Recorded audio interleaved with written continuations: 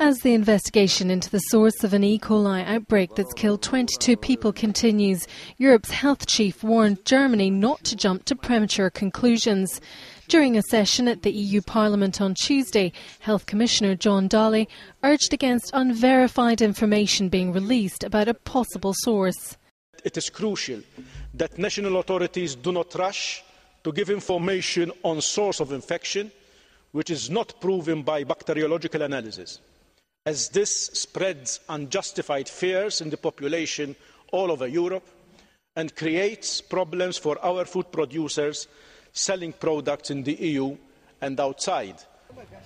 Originally, it was thought that the outbreak had come from cucumbers. Although it turned out not to be the case, demand for the vegetable has plummeted. These fresh cucumbers in Bucharest are being brought to a warehouse to be destroyed. Negotiations were underway to enable farmers to recoup up to 30% of their losses from the European Commission. Spanish MEP Garcia Perez, who's on the Agriculture and Rural Development Committee, spoke out on behalf of the farmers. I would ask the European Commission to immediately activate all mechanisms to compensate the Spanish and European sector economically, and also to do something about the loss of prestige. Back in Germany, doctors are focusing on treating those who have fallen ill as a result of the outbreak. The symptoms have been so dramatic and life-threatening that medics have had to trial new treatments to save their patients.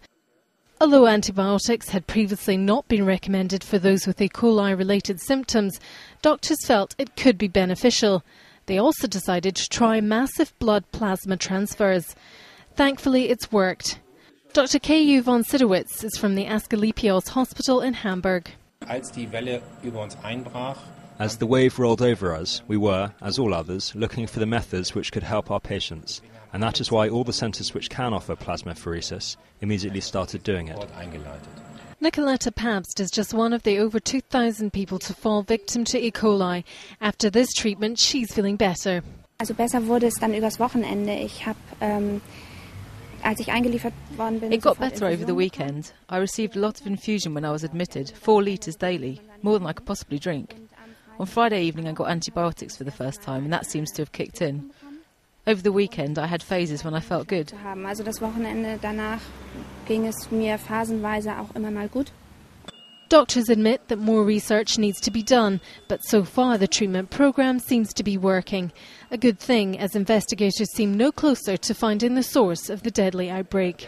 Ilse Temple, The Associated Press.